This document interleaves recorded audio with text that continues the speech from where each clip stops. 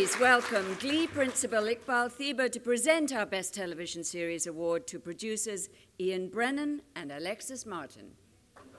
I think all good ideas, no matter how irreverent, come from God.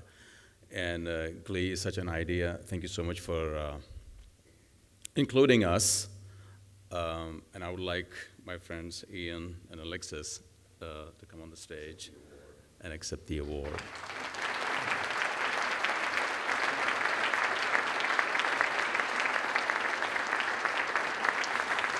A few weeks ago, when we learned Glee would receive this award, the other creators of the show and I sort of looked at each other and we said, really?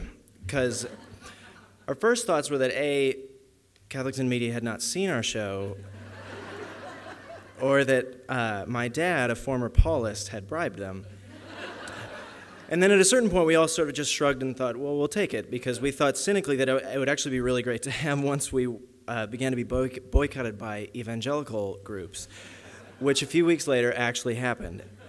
And I hesitate to even gratify this by mentioning it, but one of the cast members found a website that was so inflammatory that it actually...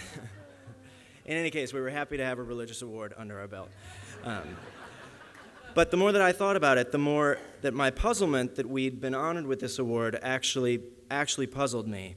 And my reaction belied a division in my own perceptions about the Catholic Church, and that's kind of what I wanted to say a few words about.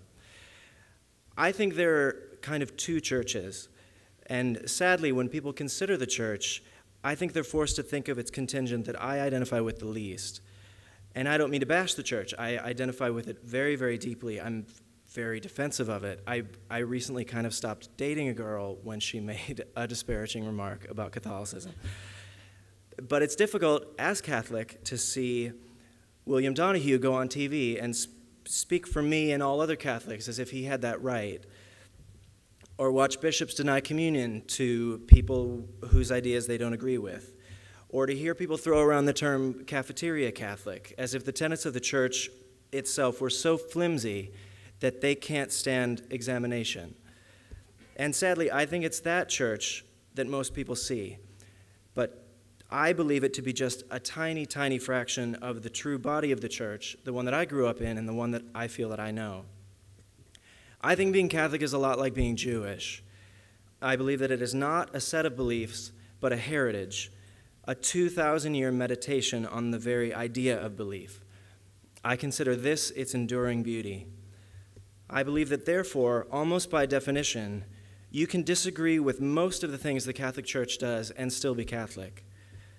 I believe it is precisely the tension of this dialogue that begets a living church and is, in fact, what sets it apart.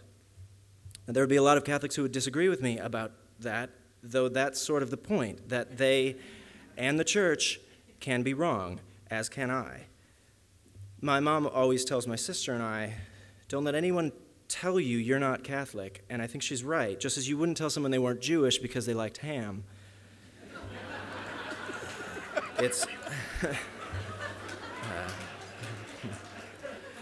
It's the dialogue between different attitudes towards Scripture and towards belief that begets a living church.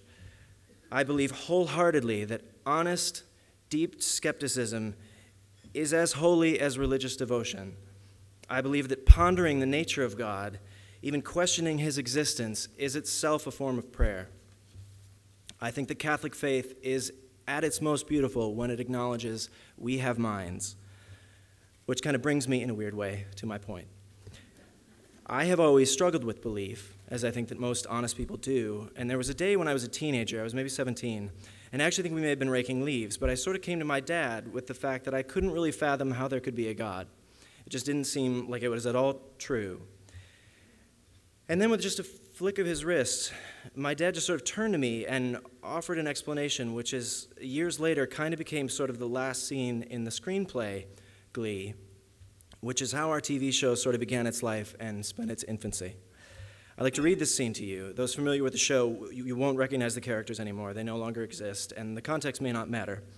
But this scene is two teenagers, the two main characters, sitting on a stoop late at night after a show choir competition that was ruined when Curvin, who's going through withdrawal from his dad's prescription painkillers, drinks a fifth of vodka before the performance, and projectile vomits all over the stage in the middle of a Peter, Paul, and Mary song about the bombing of El Salvador.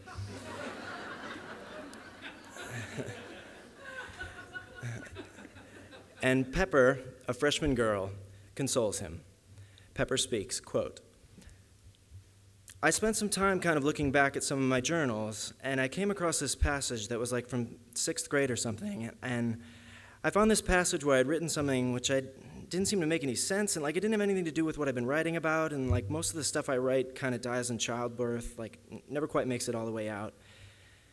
But I'd written for some reason, I'd written about this time when my mom and I were at Wendy's for lunch, and there was this old man sitting by himself just drinking a coffee and eating like just a plain hamburger, like one of the 69-cent ones with just a coffee, and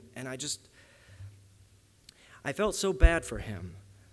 Or like I didn't feel bad really, I just kind of felt for him. I wanted to like be with him. I just wanted to sit there and keep him company, and my mom and I sat there and ate, and she was talking, and the whole time I just wanted to go over and sit with him.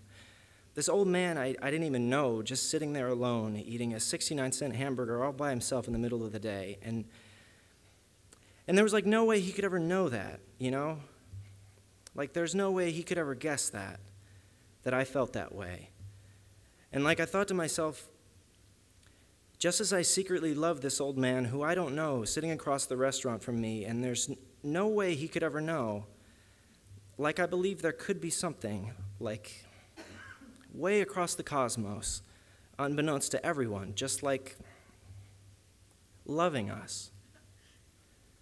And there'd be no way we could ever know it. It would just be there, and it was like this weird, incredible gift. And I think I've stopped even like needing that love for myself. It was enough to just stand near it and watch it and know it exists, and I think it makes the rest, I don't know. I think it makes everything else pretty easy. End quote.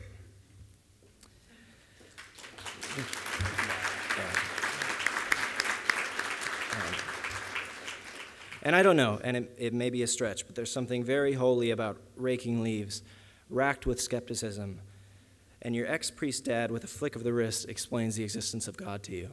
And that, to me, is the Catholic Church. Thank you.